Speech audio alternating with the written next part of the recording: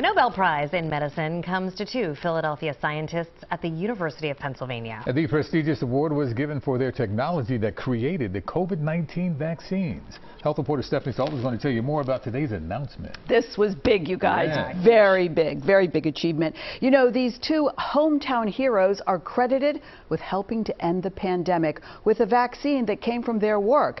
And when they got the call this morning at 3:40, they were shocked.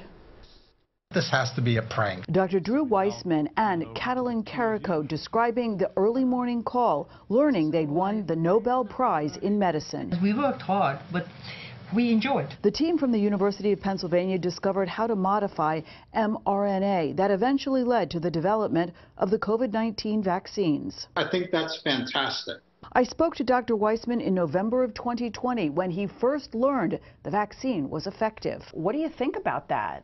I mean, it's unbelievable. Making something that helps people is what my life's dream has been. Dr. Weissman and Karikó say developing the vaccine was a long process with many setbacks. It had failed clinical trials, and pretty much everybody gave up on it. But they were convinced they'd found a way to activate the immune system. If you like to solve problems, that, science is for you. And theirs is the science that changed history, leading to the end of the pandemic. Millions of lives have been saved, and scores of others have been protected from severe disease. A huge accomplishment that started with a chance meeting. In 1997, we met at the copy machine. That copy machine chat led to the COVID vaccine, and now the technology is being tested for the treatment of many other illnesses, including cancer. More than 250 clinical trials ongoing on mRNA right now. They didn't say what they'll do with the $1 million Nobel Prize money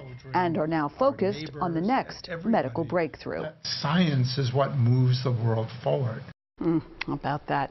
Now, the scientists and Penn are being paid for the COVID vaccine through licensing fees. No information how much that is.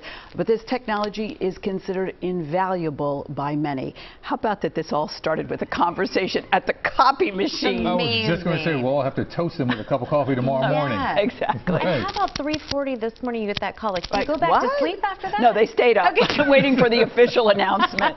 That's fantastic. Incredible. Congrats. Thank you. Thank you, Steph. Appreciate it. Yeah.